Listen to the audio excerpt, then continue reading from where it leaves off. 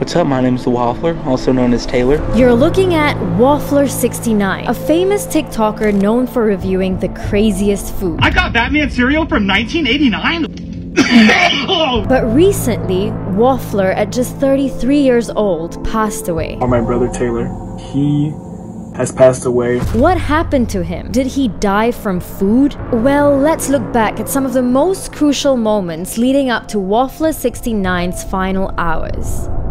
On June 4, 2006, more than a decade before he became famous on TikTok, Waffler started uploading funny videos on YouTube. I'm the best around. Nothing's ever gonna keep me down. And he made sure that no one did, even when he was targeted by haters. A ridiculous amount of people calling me fat. It's impressive, actually. Waffler kept this fun and positive vibe even after moving to TikTok. On June 6, 2021, he made his first viral food review video. Oh yeah. There we go, beautiful cut of steak.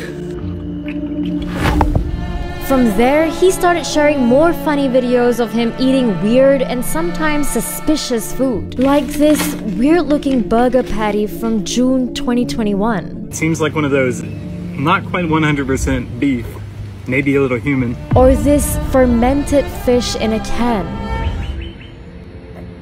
It smells like booty hole. His food reviews got crazier and crazier, eventually making his followers concerned about his health. But he kept going to make others happy and entertained, even reviewing extremely expired food. On September 9, 2022, he uploaded a review of a cereal from the 80s. I got Batman cereal from 1989!